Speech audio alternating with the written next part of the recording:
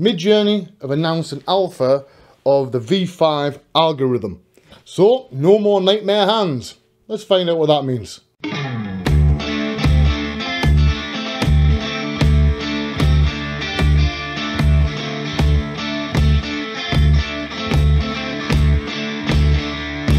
So there's been a statement from the people behind Midjourney about the improvements in an alpha build, which apparently you can use by appending -V5 after an image prompt, or by selecting V5 from the settings. Now, according to the settings, it supports a much wider stylistic range and more responsive to prompting, more detailed images, and twice the image resolution of the previous version. Okay, I'm sure that's really good for a lot of people. The post explains today's test is basically a pro mode of the model.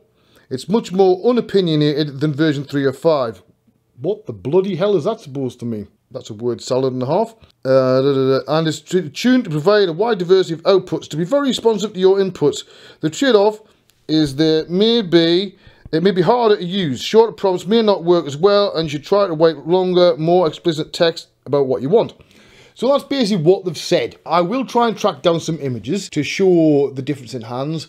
While they're not 100% anatomically perfect, in some cases, they're a hell of an improvement from the 45-fingered impossible geometry hands we've seen up till now. So I think we're going to see lots of characters that are pointing and doing stuff, and maybe not with the hands behind the back or being hidden off frame. Here's the thing about the hands though. Hands are all very well, but it's what are you doing with the hands? Are you holding a thing? Like, is it maybe holding an iPad, right, like this? Or playing a guitar, which incidentally AIs have a lot of problems with instruments. And this is part of the problem. Yeah, it may be able to hold a sci-fi weapon or something like that, but is it going to be able to make a stylistic Pixar type scene of a pianist, concert pianist on stage, playing the piano? Is it going to get the keys on the piano right? Is it going to have the hands in the right place?